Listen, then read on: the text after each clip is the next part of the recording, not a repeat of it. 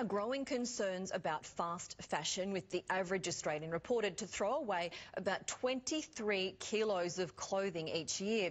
As Amber Lader reports, one major Australian online retailer is now making it easy for customers to resell their pre-loved items. It's estimated around 6,000 kilograms of clothing is dumped in landfill every 10 minutes in Australia.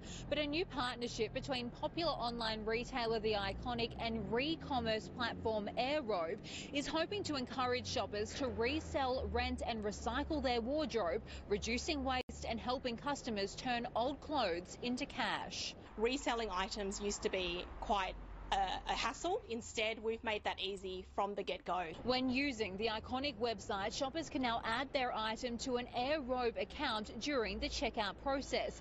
Then, when ready, it can be pushed live onto AirRobe's online marketplace. The photographs and description imported automatically from the Iconic. Learn what the resale value of an item is as you're buying the item brand new.